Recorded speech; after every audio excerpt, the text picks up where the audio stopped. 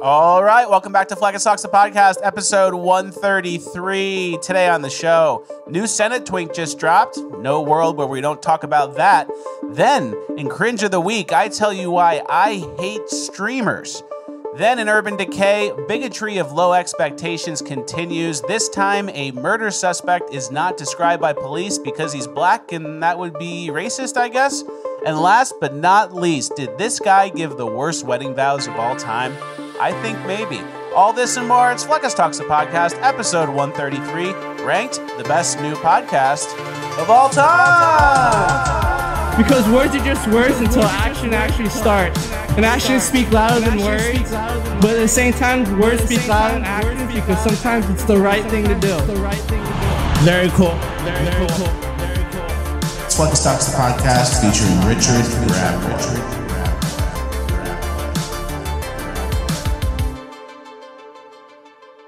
All right, one for one on the intro, as always. Guys, if you're like me, you're constantly looking for ways to trick your brain into breaking your bad habits. And I'm here today to tell you that I found a product that does just that. I'm not talking about seeing a hypnotist or taking pills or going to talk to a doctor. I'm talking about our sponsor, Fume. Fume helps you redirect your actions from bad habits to just habits so you can accomplish your goals without drastic, unsustainable changes. Fume is an innovative, award-winning flavored air device. Instead of vapor, Fume uses flavored air. Instead of electronics, Fume is completely natural. And instead of harmful chemicals, Fume uses delicious flavors. Instead of bad, Fume is good. It's a habit you're free to enjoy, and it makes replacing your bad habits easy. Fume tastes great and is fun to fidget with. Start the holidays off right with a new good habit by going to tryfume.com/Fleccas and pick up their journey pack today. That's tryfume.com, tryfum.com/Fleccas. The code Fleccas will give you 10% off at checkout. Start your new good habit today and try their new Solano Fume. It's a very sleek, very good looking piece. It has a walnut barrel and an onyx mouthpiece. Very nice, very delicious. Pick one up today. Tryfume.com/Fleccas is the site. Link is below. Thank you guys for watching. Now let's get into housekeeping. All right. Thank you to Fume. Thank you, Fume. It's always good to break your bad habits. It is. However you can. Yeah. All right. First things first. What do you guys think we're going to talk about right off the bat? Is it the Senate twink? It's the Senate twink, of course. And you know what sucks is the Senate twink, all that stuff's breaking Friday afternoon. We just released a podcast. We're mostly chilling. I hate when they get released, not in our schedule. But if you think we're going to miss this opportunity to talk about this guy. We are not going to miss this opportunity. I stayed up pretty much all weekend just watching the clip over and over, trying to find clues. If you guys have the uncensored version, please send it because I need as many clues as we can get out of this. Yeah, even though we already know his identity, there's still more clues to be found, I think. There could be. Watch it backwards. Yeah. There's different ways to watch it to get as many clues as possible, and that's what we got to do as patriots. Absolutely, that's our duty. That's our duty as Americans. All right, well, everyone knows what happened. We're not going to show it because it's like gay porn. Two gay guys made gay porn in a Senate hearing room. You guys probably saw it. Yeah, exactly. You guys, unfortunately, probably saw it because everyone was sharing it. And there's two takes whenever this happens. It's like, look at this. This is disgusting. And get that off my timeline. I really don't like gay porn on my timeline. Yeah, that's right. But we did get the response from the twink. He wrote... He called it "Attacked for Who I Love." Yeah. Well, can you read the whole response? He said, so what do you do when you film gay porn and you get caught and fired? You say, "This has been a difficult time for me, as I've been attacked for who I love to pursue a political agenda. While some of my actions in the past have shown poor judgment, I love my job and would never disrespect my workplace." You get it. You get it. Poor judgment. Love. That's what you're calling it? You're calling this poor judgment? Yeah. Animalistic bee fucking. That's love, I guess. I don't know. Yeah, this is way worse than January 6th. You think Pete Buttigieg watched the video? Oh, yeah. Yeah, he was looking for clues. He liked it. Yeah, so the way worse than January 6th, I think this guy should be on a sex offender list. I think that's reasonable. And I think that's very reasonable. Maybe we're just being prude Republicans. Oh, yeah. But this always kind of happens where we're called prude Republicans, but we really are painting a picture of what gay guys are up to. Mm-hmm. They're basically down to fuck whoever, wherever, whenever on camera. Pretty much, pretty much. And then, yeah, you got to think about, like, what have I seen recently? What's my mental model of gay men, right? Yeah, what are they up to? And it's like, well, I don't know. Like, you think back to news stories and you go, oh, that dog got monkeypox. Oh, yeah. And then you go, oh, man, that the couple in Atlanta, they adopted those kids, those boys, and then they sexually abused them. And then there was that festival where the monkeypox, they didn't even tell them not to fuck. They told them to cover the sores and fuck through it. Yeah, basically. And so you get these things. Oh, and then the senator, they hired him, and he's in the room, and he's filming gay porn. And then the luggage twink stealing everyone's clothes, and then... stealing literally women's dresses. Yeah, and then everyone knows what they do at the dog park. We don't need to tell you. Everyone's getting sucked at the dog park. And so it's like this constantly horny, like, degenerate culture that, people, I saw some gay people on Twitter who were like, because there were the right-wing gays who were like, this is disgusting, have some decency, blah, blah, blah. And then they were like, oh yeah, you're prude, and like kind of scoffing at it. And it's like, you just are starting to develop this mental model that's not really great. Yeah, you know? And the right-wing gays, like, pretending they're mad about it. But, like, they kind of do this, too. So it's like, you start to realize what everyone's up to. Yeah, and we're not even mentioning the gay men who dress up as women and then play sports. Yeah. You know? So we haven't even dug into that yet. But so the mental model's looking ugly. Mental model's looking ugly. And, like, it's basically the opposite of that song, Baby, It's Cold Outside. Oh, yeah. Remember that song, Baby, It's Cold Outside, where it's a guy and a girl, and it's like, I really should go, and he's like, stay for one more drink or whatever. So it's like a guy, and then the girl is like, I shouldn't. And there's like a dynamic, like an opposites dynamic. But when you have two gay guys... oh, the governors are off. The governor is off. Yeah. It's like an accelerating problem, and the song goes a little different. Yeah, it's just two guys getting equally and more aggressively horny, you know? And it's like, okay, so that's what gay relationships are, right? Yeah, but we're told decency's on the ballot for 2020, remember? Yeah. Dr. Jill posted that. Decency is on the ballot. And we've had, like, the trans person who showed their tits at the White House. We've had this now. The nuclear guy. The luggage twink. The monkeypox guy. The monkeypox Satanist guy who wears the leather daddy shit. The gay Christmas special they made. So decency is just, like, more gay shit is what it sounds like to Dr. Jill. Yeah, exactly. And then there's a George Santos meme that was pretty funny, I thought. Yeah, George Santos watching Congress get gayer in his absence. He's just spooked. Oh, man. And this is why it's so important to be henchman maxing, because henchmen are the opposite of twinks. I agree. You know what I'm saying? I feel like that's why we've been drawn to it. Yeah. Oh, and also this guy, this twink, sorry, before we show the henchman, this twink had a Reddit profile that was called, like, bareback twink slut. So he self-identified as a twink. Yeah. We use it as kind of a derogatory thing, but he's using it. So, and soon we're going to run into a list where it's like, oh yeah, the luggage twink. And then it's like, and the Senate twink. And then there's going to be another twink incident in the Senate. And then another twink incident where somebody also steals luggage. And the iterations are going to go crazy. Yeah, you're going to have to get more specific in our naming conventions where it's like, Black Senate twink. The bald luggage twink. You know? It's going to get crazy. It's going to be hard to keep track of all these people. Exactly. God forbid Trump loses. We're going to have a whole new slew of twinks that need names. Yeah, which is why now's the time to henchman max, guys. Now is not the time to be any sort of twink. And our boys Donut Operator, the whole crew is henchman maxing here. Love to see it. Absolutely. And then a key for henchman maxing is you need a boss. And so there's a boss here and there's two henchmen, right? That's how it goes. And there's another henchman I saw. That's a bad one. It's not a twink, at least. He's not sucking anybody. So that's the Senate twink section. Hope everyone enjoyed it. I mean, guys, we weren't adding any new info. The guy was identified. The senator he worked for was identified. All that. He's attacked for who he loves. Yeah, but we're attacking you for who you loved in the Senate room when maybe people were around. Yeah, my favorite thing was getting fully naked. There wasn't a thought of like, oh, let's do a quickie in the Senate room, getting fully naked and filming it, like some like under the table shit. Yeah, it's just like you guys are fully naked here with all the lights on. Janitor did walk in and he just walked right out. Yeah, that's how it goes. Let's move on. Page 2 of housekeeping. We have a very important housekeeping this week. Make sure you guys use this opportunity to tickle the post, help us juice the algo, leave a comment again, and then your third comment can be whatever you want to talk about. Make sure notifications are on. Make sure you like the video and and send the stuff to the P.O. box. Jeez. A lot of freaking homework just to watch the show. Or just watch the show and like it. Yeah. And at least like the video and leave a couple comments. Make sure notifications are on. The least you can do. Send us a little something to the P.O. box. All right, next part. Zuck is building a bomb shelter. Yeah, Mark Zuckerberg building a $100 million Hawaii compound with massive underground bunker, this report says. So, do you guys think that the tech overlords know anything more than we do? That's a good question. You could interpret this both ways. I'd say yeah.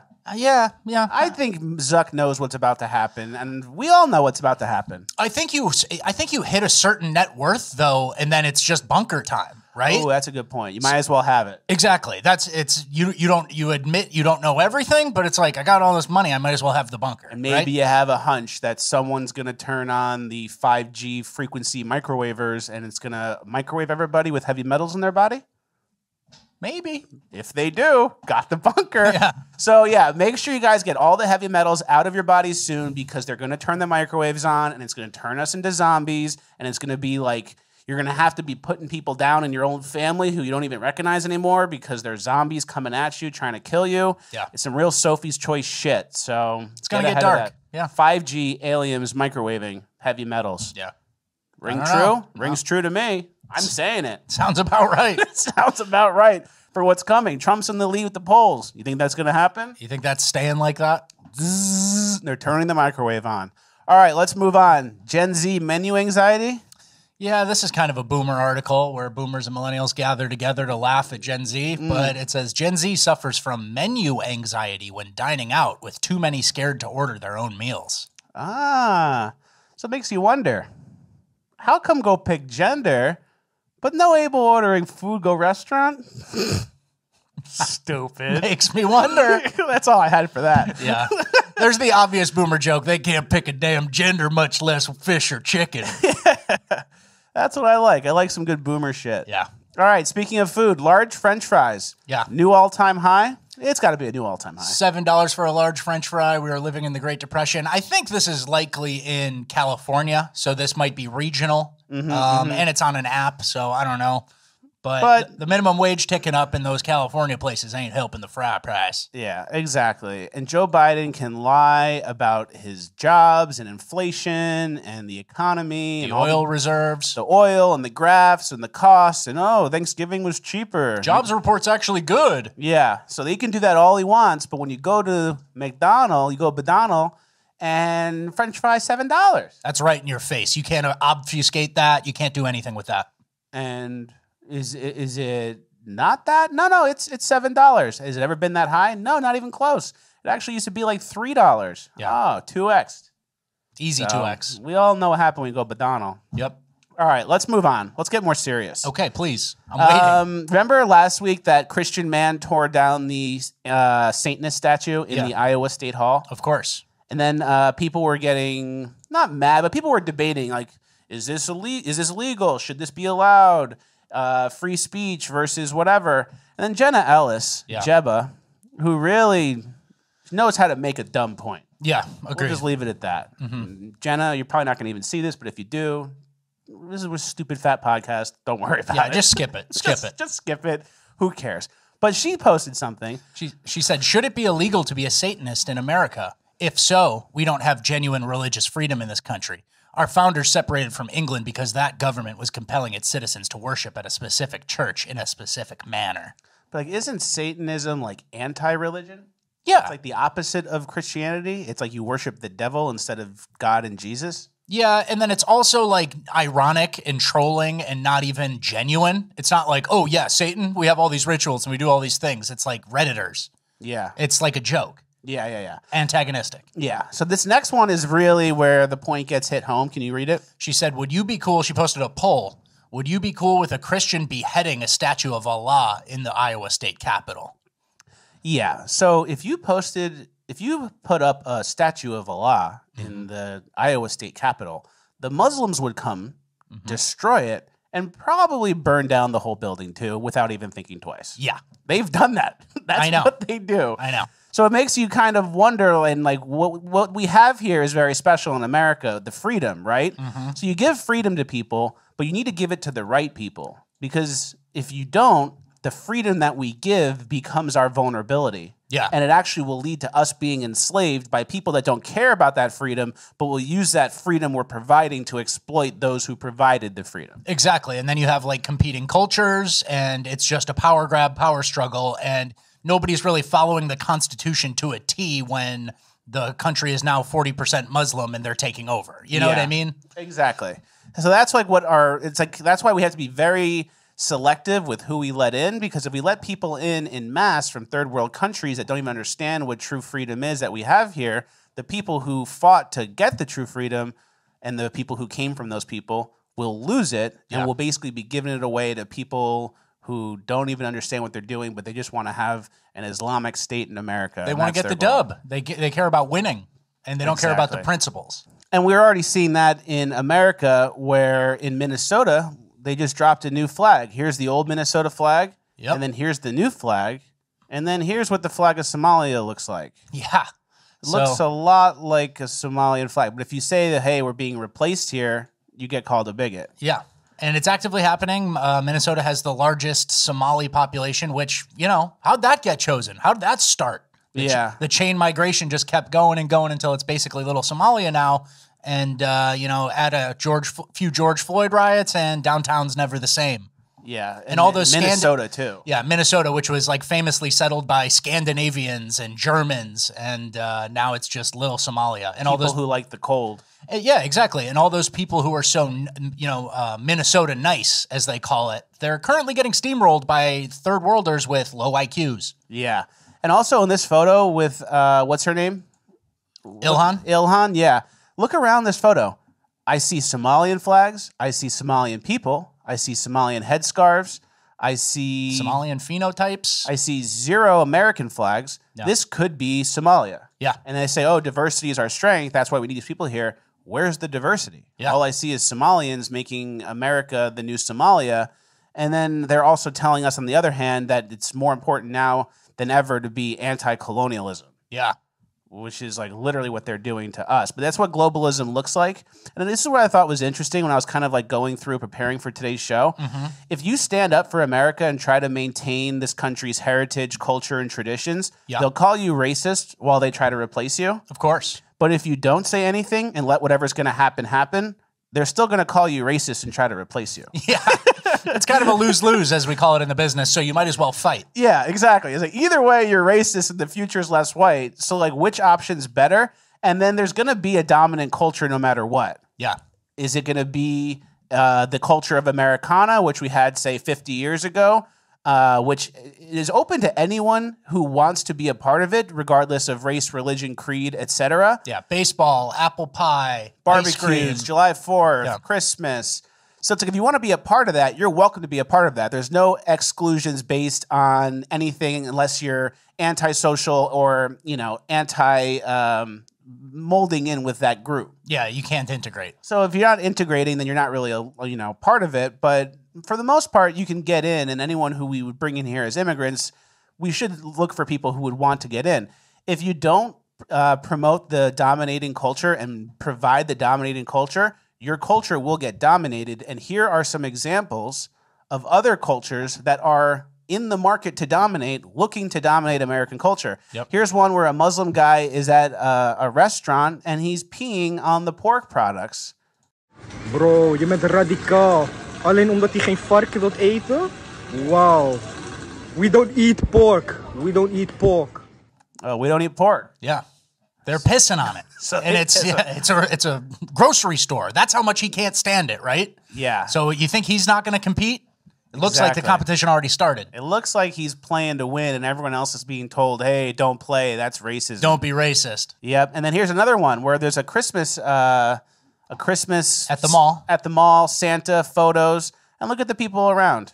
Free Palestine! Free Palestine! Jesus was Palestinian! Jesus was Palestinian! Jesus was Palestinian! Jesus was Palestinian! So that's the other, there's Christmas in America. Nice mommy's trying to get a picture of her baby with Santa, and Jesus was Palestinian, and Hamas types are swarming. And they're ruining Christmas. Yeah, of course they are. Yeah. Then here's another culture that's being promoted, at least by the progressives, the degenerate black culture of America. Yeah, of America. And here's an example of it. Walking on my back, never leave a strap. Latest nigga in the hood. Broke bitch want me to save her. Fuck no mommy, you better off saving yourself. I was just stuck in the hood and breaking the crib. Fans, I got the whole city lit. Niggas know I'm the next one to get rich. Doesn't that song make you kind of want to start a fight? Yeah. It's casting a spell on me to knock out an old white man. Yeah. I really want to play the knockout game right now. And then they let you go. So these are some competing cultures. Those cultures are looking to eat your lunch and take your country. Yeah. And they're not going to be very tolerant of you when the shoe is on the other foot, right? And they're not going to say, "Oh, it's so nice of you to not be colonialist. You're all good now." They're going to put you in the gulag just later. Yeah, the guy pissing on pork at a grocery store, he's not really going to argue about your constitutional right to have a Satan statue. He's not going to be very understanding about something like that. Yeah, he's going to try and steal your wife. Yeah. Yeah. Add him to his harem. Exactly. And then, so like no matter what, the theme we're seeing is that like whites need to decrease, white culture needs to decrease no matter what. And they also have the kids in on it, which is obviously a recurring theme. The DEI walkout protests at this school. This school is like an engineering STEM school, I believe. Yeah, in Illinois. In Illinois. And then here's all the kids protesting, just going in the background. You kind of read some context. Students at the Illinois Mathematics and Science Academy, the top STEM school in the state, staged a sit-in and walkout last week over grievances related to diversity, equity, and inclusion. Students demands for punitive punishments for alleged bias incident reports included suspensions, expulsions, and even notification of the violating offender to potential future colleges. So they're arguing that you should get even harsher punishments for alleged biased incidents. You know? So they're really making sure. Iron fist, DEI shit. Mm-hmm. So and they also, a lot of these kids probably used affirmative action to get in the school. And now that they're in the school, then it becomes like, hey, let's sink the ship now that we have the numbers. Exactly. Fuck the ship. We never cared about the ship. We just want a W. We hit our critical mass, and now it's time for us to rule, right? Yeah, exactly. And they want equality of outcome, and that's like one of the main things that we're noticing. And I saw it with Minnesota, too, the same thing. Like, hey, let's get in, and then once we're in, forget them for being nice for letting us in. We have numbers now. This is our country in Minnesota. Yeah, very short memory, very short attention span for that, for who let you in or what happened or the kindness of another country, right? Yeah, exactly. And we see that also with people that came here that were mad about the food. There was a headline about migrants. It says, migrants reject bad sandwiches, pancakes, donuts, and chicken dishes at New York City shelters. So they're here illegally. We're putting them up in hotels, but the food we're giving them is not good enough compared to like the Congo or wherever they came from. Yeah, they get a Chick-fil-A sandwich and they go, no sauce? Yeah. They're very disrespected by that. And then you're the bad problem. You're the issue. There's an article I saw about xenophobia. Can you read it? Yeah, it says, hate the smell of BO? You might be xenophobic. Bizarre study finds people who are sensitive to disgusting smells are more likely to have negative attitudes towards migrants. So if you're on the subway and the migrants are there and they don't use proper hygiene and they smell like shit. Someone stinks. And you go, oh, it stinks. You're xenophobic. Yeah. And you know what xenophobic is? Racist. Yeah. And that's how it works. And it's like, oh, the subway stinks now. And it's like, so everyone just has to lose their standards for whoever comes here from countries with no standards. Yep. And you're xenophobic for noticing. And they keep bringing people here. And then soon you're overwhelmed with all stinky people. It's time to fight a little bit. And the overarching theme that we're noticing is DEI is anti-white. I saw a meme. Obviously, yeah. Yeah, I saw a meme that really described it pretty nicely. Diversity means fewer white people. Inclusion means the exclusion of white people. Equity means stealing from white people. Yeah, and there was a company, a CEO. This is a CEO thing. The IBM shit? No, the other one, that one, yeah. Oh, yeah, so this top insurance CEO announces that white male new hires must be personally signed off by herself as part of the firm's drive to improve diversity. So if you want to hire a white guy, they're really going to have to jump through a lot of hoops. You got to go through the CEO. You do 3 rounds of interviews, you do a phone interview, and then 2 in person, you meet the manager, and then the CEO goes, fuck this fucking white guy. Sorry, Michael. Yeah. Yeah. So that's what they're doing in your country, you know? Mm-hmm. To the people who came from the people who built the country. Yeah, there's like a 10th generation Texan out there who's like, I can't get a job at this insurance company. Mm-hmm. Sad. People who are like Union soldiers, the grandchildren, children of the Mayflower. They can trace their lineage all the way back to the Mayflower, and they can't get a job at this insurance company without talking to the CEO first and justifying why being white is their greatest sin. Yeah, exactly. And this is wild to me because Asians are better than me at a lot of stuff. They have a higher household income. Yep. They have higher IQs, better SATs, stronger family units than me, a white guy, right? Yep. But I don't go around trying to get them fired and replaced with people who look like me at their job. I certainly don't. That would be crazy. Yep. I don't say Asians are better at SATs than me. We need to change the test or change how it's scored so me and Asians get the same score. That would be delusional and nuts. That would be absolutely crazy because people are built with variance. Do you agree with that? Yeah. So Asians are better at test taking. That's fine. But if someone needs to dig a nose guard out of the A gap, Asian's not going to get it done. They're not going to call the Chan family. Yeah, they might call me or one of my brothers. Yeah. We are good at that. Yeah. So there is a variance in people, and that's what everyone's kind of losing. But everything's going in a direction that opposes people being different and instead makes sure that America is less white with as much equality of outcome as possible for everyone else. Mm-hmm. And it's doable because the powers that play use every part of society to like make this a reality. So a lot of the white guys, they're distracted by PORN. Yeah. They don't really care because they got PORN brain. Yeah. Or maybe they're into stupid sports. I was thinking about this. I saw a thing on Twitter. Can you read that? It says the popularity of professional sports is meant to suppress nationalistic urges in a country's male population. Which is very true. Like the divide and conquer idea, it's like imagine a white guy from New York and a white guy from Boston. Mm-hmm. They have a lot in common. They're both from the Northeast, like very early states and colonies or whatever. But they don't actually connect on that because fuck you, the Red Sox, fuck you, the Yankees. Yeah. And now it's like we can't actually come together because there's all these little tribal things that divide us that aren't actually important. So it's like you hate a guy from Boston if you're from New York because he's from Boston. But meanwhile, you're both in the same country and going to lose it. And you see the same thing in like England and Ireland too. Like all these middle-aged and, you know, even a little bit younger white men who are all angry after Manchester United loses or something. And it's like, isn't the most popular baby name in London Mohammed now? Yeah. Like, so yeah, you're mad at the football game, but you're being taken over. So Exactly. And we get called pieces of shit because we care. Yeah. But meanwhile, we're being colonized right now by people from a less ideal colony, a less ideal culture. We built this nice thing in America. We're getting colonized by people who fled. And we're getting cut out, and we're going to become something less. Yeah. Which sucks. And it happens all over. ChatGPT, there was an example on ChatGPT. Yeah. They asked ChatGPT, are black-only spaces safe spaces okay? And then ChatGPT goes, yeah, black-only safe spaces are often created to provide a support environment for marginalized individuals to address shared experience, blah, blah, blah. And then you ask are white-only safe spaces okay? White-only safe spaces can perpetuate exclusion and segregation, which goes against the aim of creating inclusive environments. So everyone's in on it. Yeah. It's a scam. It's been put into motion for years and years. Here's a picture of an Ireland protest, and it says Ireland is for everyone. I see exactly 0 Irish people in that picture. Yeah. Do you guys see what's going on? You kind of look and kind of get it. It's ugly. What's happening? Yeah. do you see what's happening? You starting to understand now? Yeah. So that takes us out of our DEI section, and we're going to move on to our last page of housekeeping. Speaking of inclusion, okay, I saw over the weekend a commercial for a hotel that was very inclusive. There was a lady with a skin condition, a man with Down syndrome, a kid with a claw hand talking to a guy in a wheelchair. Wow.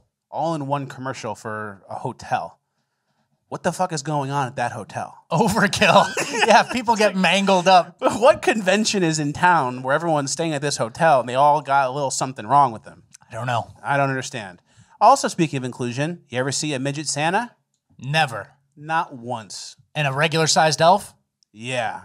That's the real question. Because a midget Santa, that makes sense for going down the chimney. Hey, Target, call China. Get the production line running. We need midget Santas by 2025. Get the slaves over there working working on midget Santas. All right, I've been doing some boiling water experiments now that I'm a big tea drinker. Okay. You know what I mean? Not really, but go ahead. So I learned this. A little bit of water boils very fast, right? Wow, you're learning about thermodynamics and you don't even know it? And a lot of water boils slow. Yeah. So I tried to do an experiment where I had to boil a lot of water. I put a little water, got it boiling, and then tried to add water to it to like trick it and get it go faster. Okay. Didn't work. Yeah. You just have pockets of like warm water and it kind of restarts the process. And it didn't really work and you kind of burn your knuckles. Oh, bummer, man. But Sorry about that. I did find something that does work.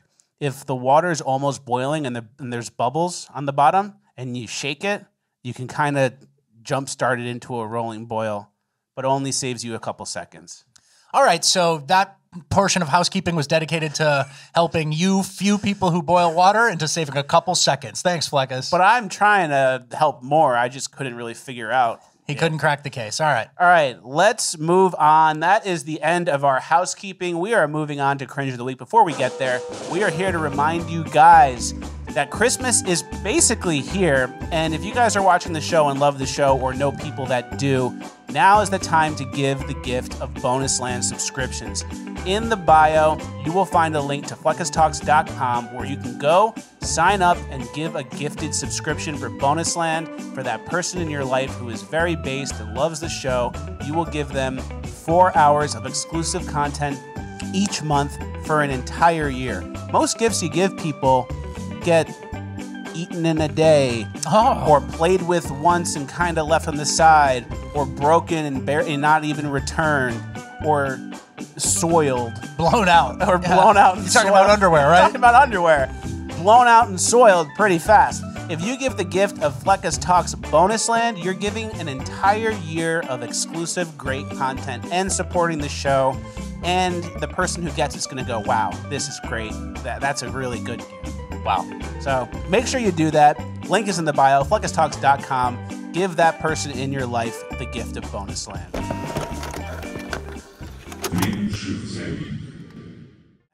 All right, first clip of Cringe. Kai Cenat and I Hate Streamers section. You want to play the video first? Or yeah, so it's Nicki Minaj and Kai Cenat, and look what happens. To follow instructions. You got on nail polish? No, these is no. That's gel tip. No. Okay, whoa.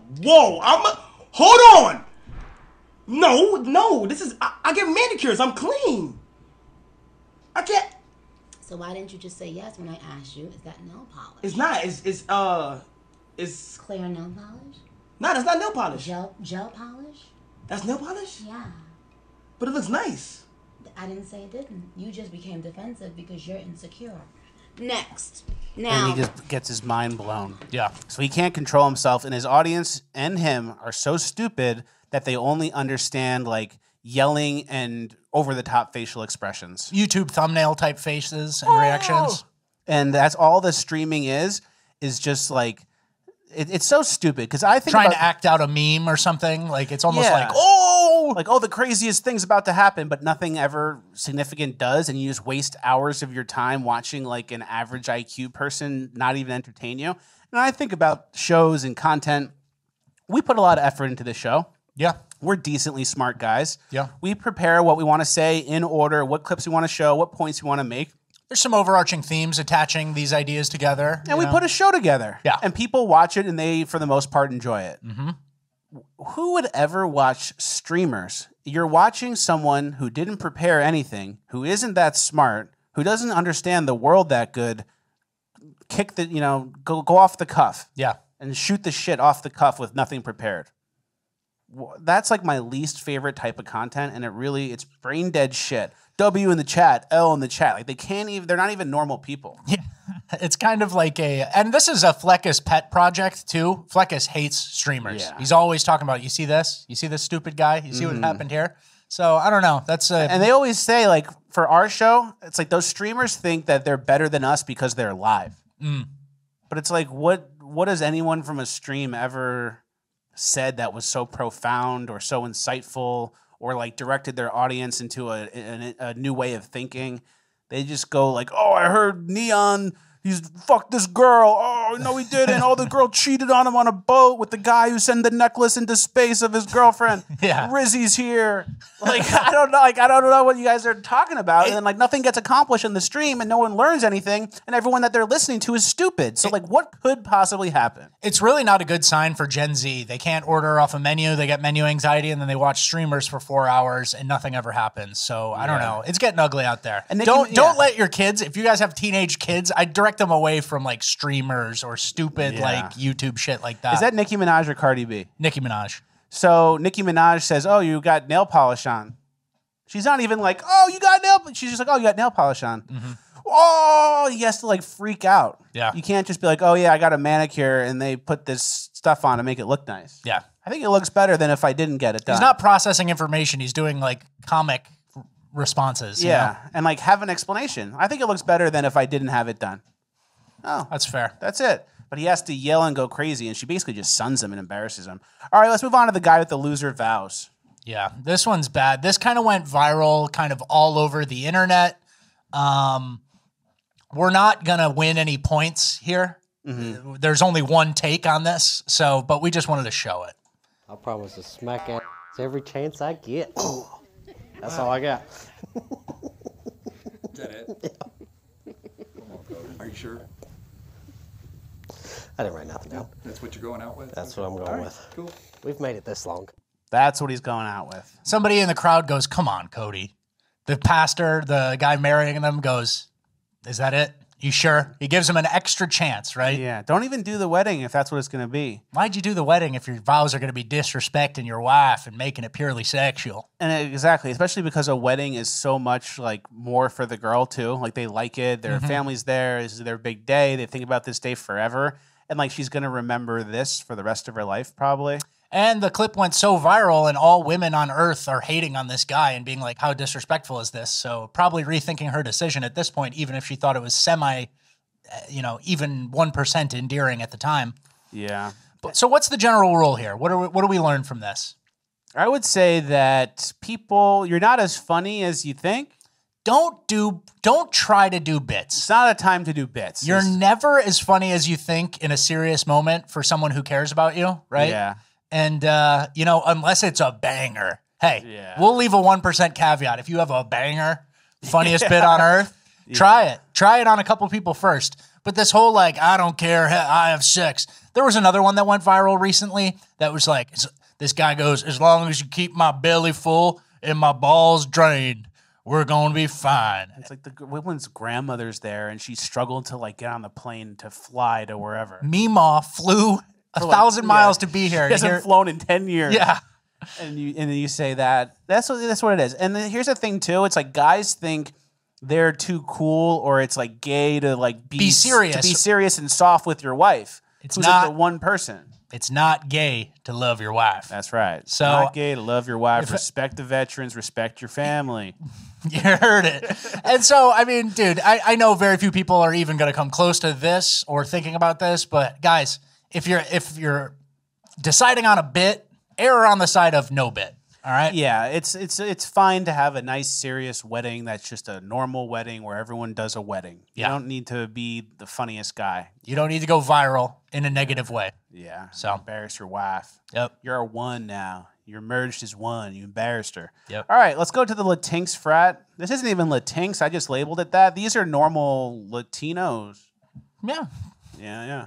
Greetings, we're the brothers of Level Theater Fun Naturally Incorporated. Video Pie Chapter. El Fuerte del Alma. Oh, baby, we are the birds! The birds! God damn it, we are the birds! The birds! The what? The first Latinos there! Big bad crowd!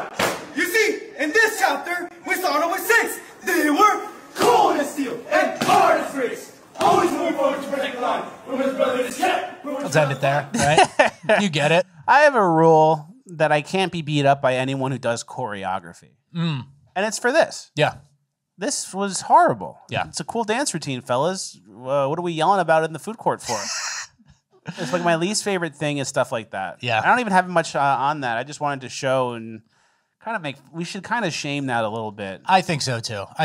Even if you're the shredded football team and you're actually all big, you don't need to start fucking stomp the yard. You don't need to stomp the yard. Just stop. And hey, that's, I mean, you know, we're making fun of it, obviously, but that's another culture who's coming to eat our lunch. But is that even the culture? Like, are Latinos like, I'd be doing group dances. Yelling in group dances? No, I don't think so. I don't think so. They're kind of just leaning into something to pick something and stand out. But, like, you don't need to just stand out. There's a lot of ways you could stand out for not the best. Yeah. And that's one of them. All right. All right, page 2 of Cringe. Fat plane seats.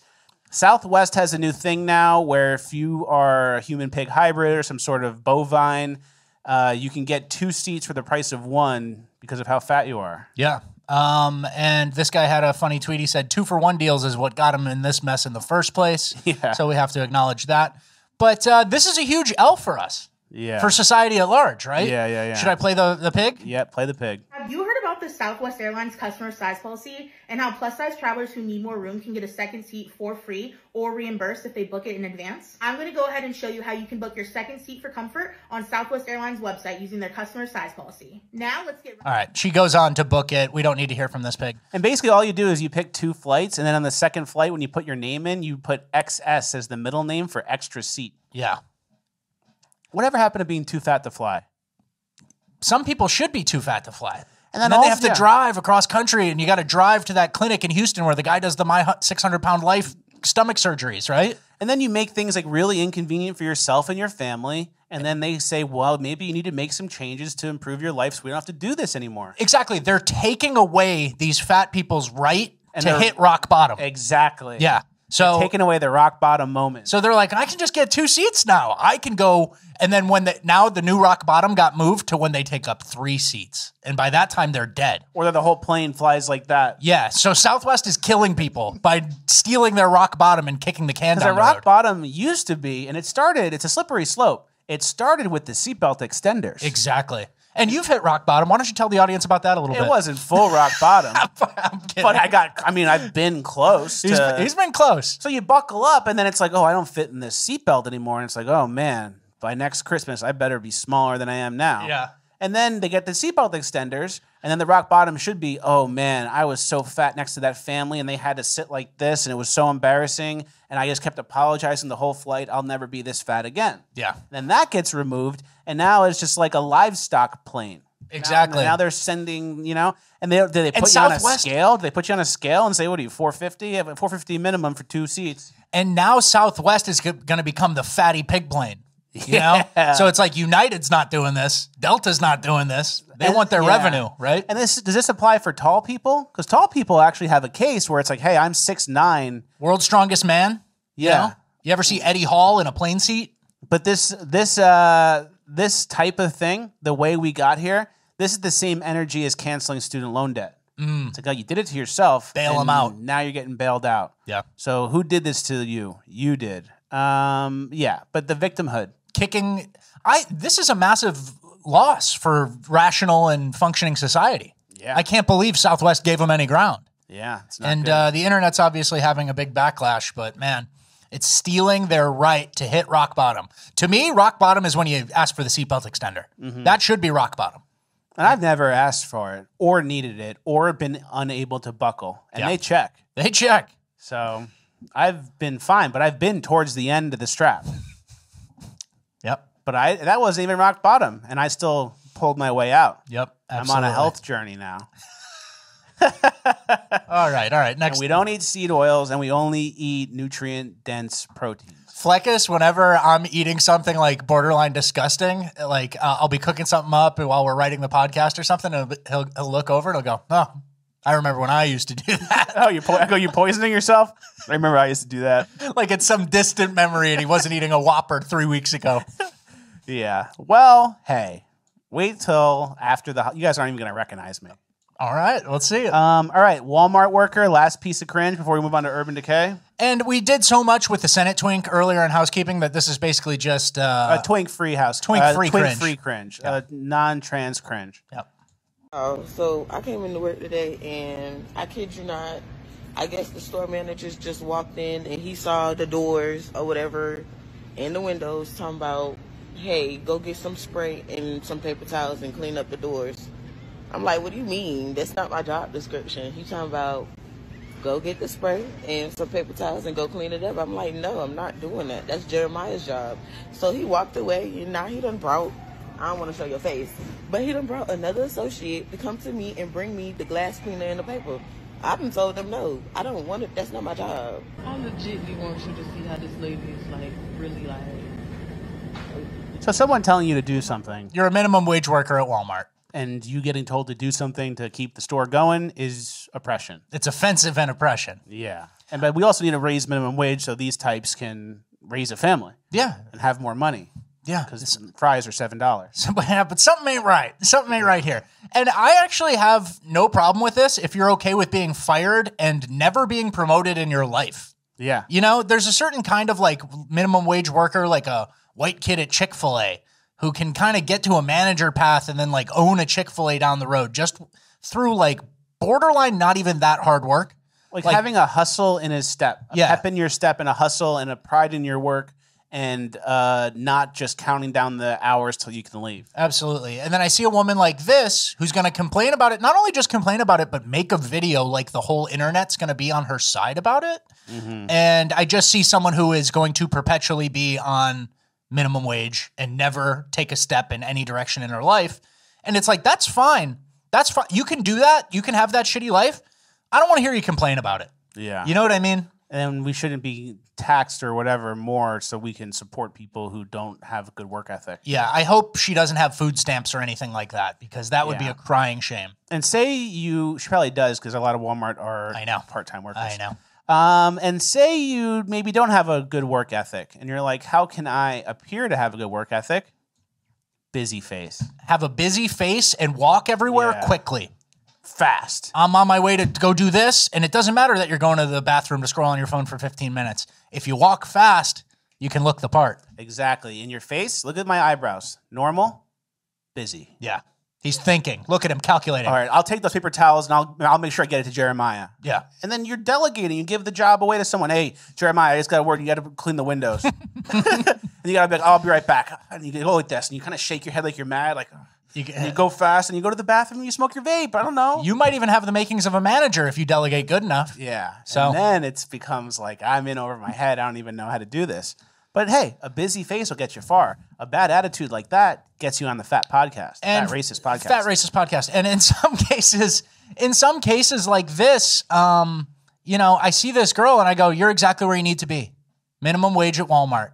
And, you know, I don't think any sort of government services should be shelled out for you. Exactly. And when you hear of like, oh, Walmart exploits these employees and whatever, like there probably are some nice hard workers who do get a little bit exploited at Walmart. We're not going to argue that. A little exploitation. A little bit of exploitation. That's the game, right? But then you remember some of them are like this, and Walmart's basically doing like almost babysitting them for pay. So I don't know. There's two sides to every story. That's right. All right, let's move on. Don't get too down. Don't get too depressed. Moving on to Urban Decay. All right, first clip of Urban Decay, the 17-year-old murdered. So this is going to be a little bit of a longer clip, but basically you're going to see the story, what the policeman said, and then you're going to see what the policeman said earlier that he didn't include. 17-year-old Louise Wilson dreamt of becoming a police officer. But she didn't get that chance. She was robbed of her future Sunday morning in what Houston police are calling a road rage attack. We had to find a place to put her daughter.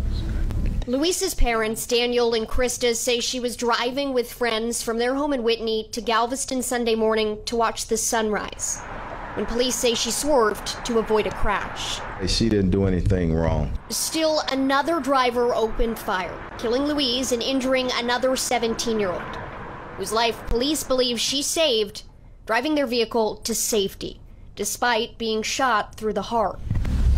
She wanted to help people, and she helped them. Now her parents are asking for your help, identifying her killer. The suspect vehicle is described as a clean, newer model, black four-door sedan, and unfortunately that's where we're at the moment. A suspect described only as a black male in his mid-20s in a newer model, black four-door sedan, began firing into Luis's vehicle. So there's the difference. Striking her Or initially, they had the suspect's description, but then once at the press conference, they don't say it. All they say is he's a man in a sedan, because I guess describing a suspect as being black is racist and insensitive, even though the suspect is literally at large and a murderer. Yeah, a suspected murderer on the run now. Yeah. You'd think that'd be priority to get some sort of immutable characteristics out there. Was he 5'4"? Was he 6'10"? Was he white or was he black? These are really big differences that easily segment the population. And for some reason, they're afraid of it. Which is interesting, and this is a theme we're seeing a lot, is black, no matter what the situation or the context, so it's like a criminal, a gangbanger, a murderer, that still is better on the totem pole than anything white, even if it's a white victim. So it's like, because he's black, we don't want to say that. That might upset some people, or that's insensitive. And I know there's a victim and a family who wants answers. The most innocent victim of all time, too. Like a girl, literally cute girl, driving with her friends to go watch the sunrise. Yeah. And it's like, that's who gets killed in a random act of violence. And then BLM gets in an uproar over like Jacob Blake or somebody who was George Floyd, who was lunging with a knife or passing a counterfeit 20. And it's like, this is a real victim. Yeah. And it's just disgusting. And for some reason, I don't know, woke, because of the woke. Because of woke. Yeah. And I saw another example. And this will get memory hold. This isn't part of a pattern. This isn't part of like a broad thing, even though it is. This will just get swept away. It's like, a random act of violence, right? Yeah, exactly. And I saw another situation that was similar, with a similar theme, where there was a woman who intervened in a conflict and then was attacked herself, and she defended herself, and then she got charged with premeditated murder. Yeah, this was a woman who was found guilty by a jury after an hour and 29 minutes in Georgia, accused of fatally shooting Kenneth Herring during traffic dispute. And basically the description is: a black man commits a hit and run. A white woman intervenes, leading to him assaulting her, and in response, she shoots him. A jury composed of 11 black people and a black judge determined it to be premeditated murder. Expect a lot more of this going forward. Yeah. So the jury of your peers is like a group of 11 racially motivated people who are tribal as fuck. And brain rotted. Yeah. And this is kind of like a bigger theme too. Like, you think if someone's going to take over the country, they would get rid of like the foundational things that we have that make us legitimate and free. Like the courts wouldn't even exist, right? Yeah, like they would come in and say, oh, no more courts, no more innocent till proven guilty, no more jury of your peers. And then everyone would go, wow, we're being taken over. This is fascism. This is bad. But in reality, they don't even have to do that. They just need to make everybody divided and retarded. Yeah. So they make all black versus white. So they make a lot of black people and white people hate each other.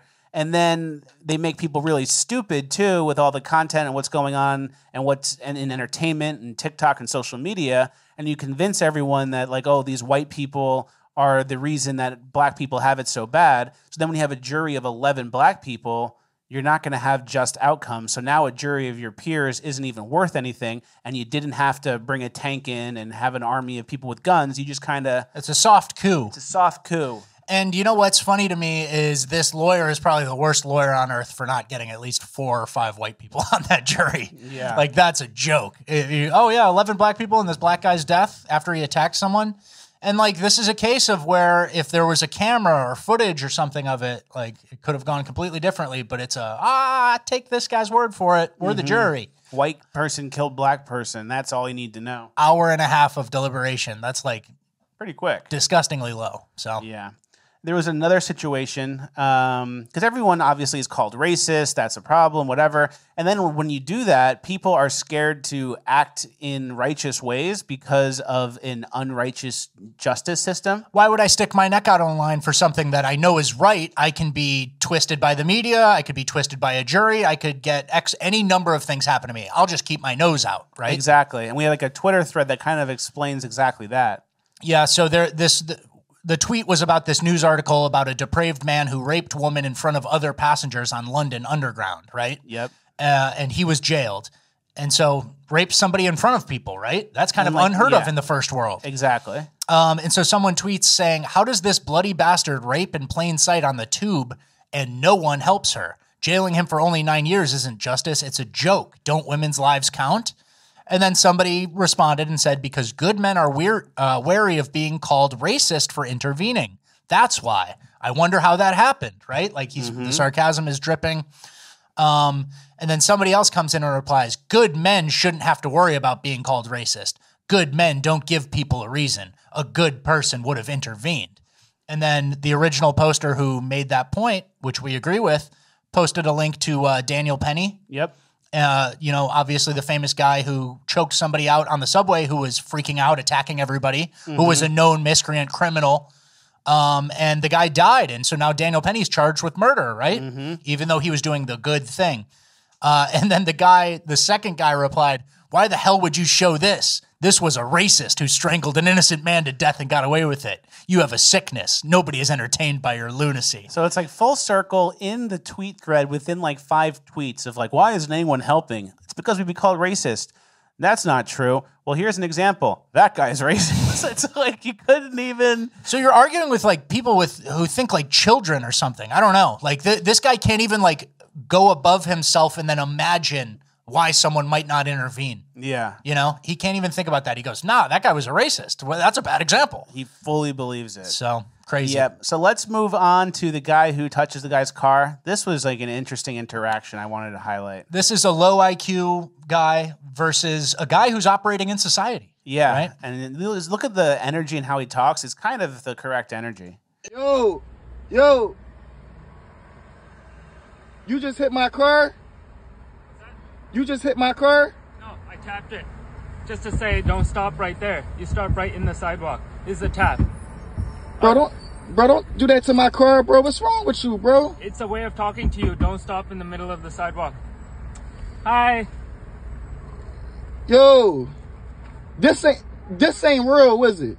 What's that? Is this real? You have a Is gun? this really? Are you gonna take out a gun and shoot me now? Is this really happening? Yeah, I'm talking to you like an adult. One adult talk. Oh, that's new to you. Okay. It's your green. It's your green. He just cooked him. No, that's the energy, dude. Like, I'm trying to engage with you. I'm a person out here. It's not like, bro, what'd you just do? We live in a society. Yeah, welcome to Earth. This, you know, people kind of interact. You're also in New York City. And he's sitting in the middle of the crosswalk. Yeah. And the black guy doesn't know how to act because he's used to people letting him do whatever he wants or whatever. And everyone just goes, okay, yeah, that's fine. But someone who's just like actually holding up societal standards and kind of confronting, but in a polite way. Yeah, he tapped the car. He let you know. And it's like, maybe he's racist. But in reality, it's the opposite of racism. Racism would be letting people do below societal standard things and not confronting because you don't think they can handle societal standards and do better. But actually not racist is treating everyone equally and expecting everyone to follow societal standards. And if someone doesn't, then you call them out regardless of what they look like. Absolutely. So that guy is this week's henchman of the week. I don't know. He's more than a henchman. He was an operator. Yeah, that's it. He's a general. Yeah. He's a rook. Oh, I like how he played it too. What, are you going to escalate this to the craziest shit on Earth now and shoot me? Like what? I tapped your car, man. Let's relax. It's hello, welcome to Earth. Exactly. All right. And then here's something I wanted to show too. We have some societal standards that we mentioned. Look how they're different in another country like Japan. This is the iPhone store or the Apple store in Japan. The most interesting fact about Apple stores in Japan, none of the phones is secured. So you could simply grab them and walk out of the store, but related to the traditions and the mentality in Japan, no one would ever do that, so that they even do not attach the phones in any way or secure them. Welcome to Japan. And so what? A couple salarymen every year kill themselves. Yeah, a little Sudoku here and there. Sudoku? What is it? Seppuku, I think. You know. Yeah, whatever. Point being, man, it's attainable. And it's right there. It's in different pockets of the world. It's in different regions of America. Some are going down. We're definitely on a trend where there's less high trust areas in America than there are. Like, it's declining. It's not growing. Oh, yeah. But it's very attainable, and it's right there. And here's how Japan goes up the stairs in Japan. This is how it happens in America, too, in certain places. I used to commute to work in Chicago, and you keep a lane open for people. Yep. And that's very nice. That's how society should be. And it's a taste. We could have it. All right. Don't get too down. Don't get too depressed. We're moving on to Uplifting Gold. We have a very nice Uplifting Gold today. Do we? Honestly, I don't know. You phoned it in? I didn't phone it in, but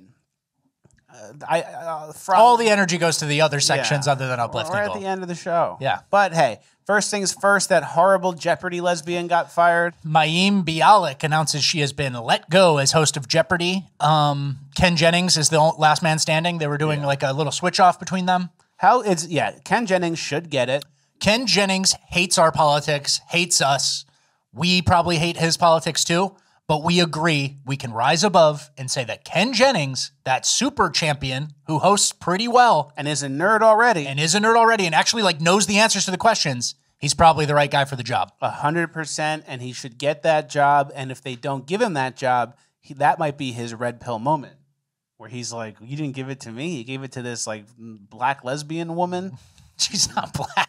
Well, whatever. But yeah. You know the vibe. And then think about how bad. So that's a little justice. We got a little justice there. Well, a little justice until they give it to someone else. But think about how bad she must have done to get fired because she's like a lesbian woman. Yeah. So you have to really not be a fit. Yeah. All right, pregnancy dunk. Those guys are doing a birthing baby announcement or whatever, gender reveal. 1, 2, 3. Oh! What was the ball? That's a YouTube fail. That ball, that contact sounded like a baseball. Yeah. That was like a metal canister. Not good, not planned out. We still don't know if it's a boy or a girl, but the wife needs a nose job. Yeah, and she's got half of one. Yeah. She just needs to now shape it a little better. It's ugly. All right, let's go to the air ball foul shot. What is this? Opposite of women's uplifting gold? Air ball. I'm her mom. It's fine. So you get roasted and then I'm her mom. It's fine. Heckled by some stranger. No. It's personal. Let's go to the good luck studying for finals. This is funny to me.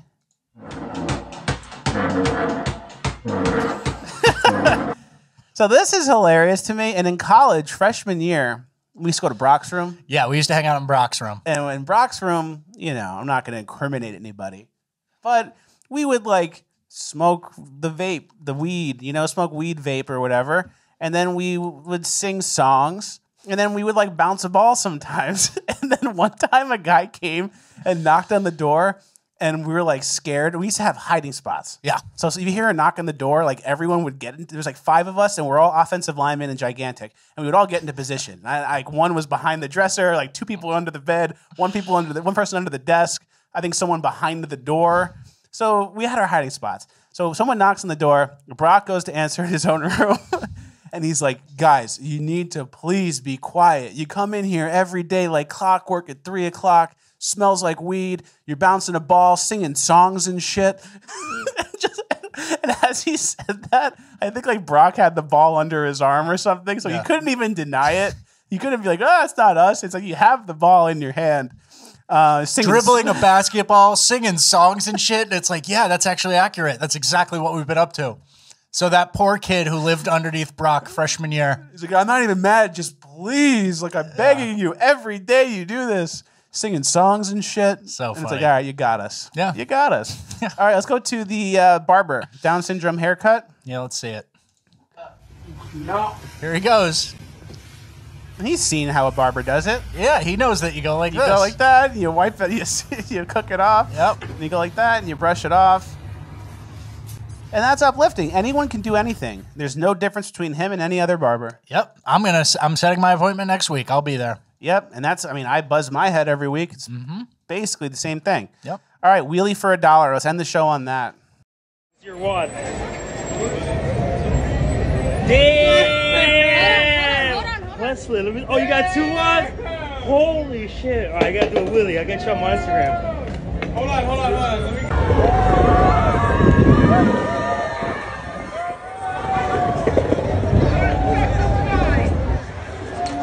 Hell yeah! Woo! That's Americana. Little kid hustling for dollars. Wheelie for $1. That's pure Americana. Well, that's it. Yeah, that's the end of the episode. Anything else?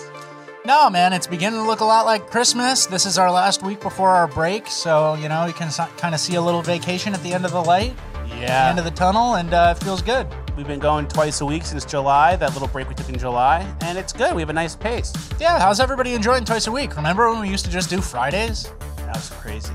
Crazy. Now we got twice a week, and we're going to keep that going. We have an important election year coming up, which is very exciting.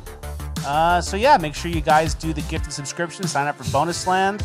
During the week off, we're going to have a little Christmas special. Nothing crazy, but it's going to be funny and good. We kind of cracked it today, and we have our whole Christmas special outlined, so we're excited to deliver. Hopefully it'll be funny to you guys. And, Henchman maxing is the theme. Keyword. Henchman Just to tease it out a little bit.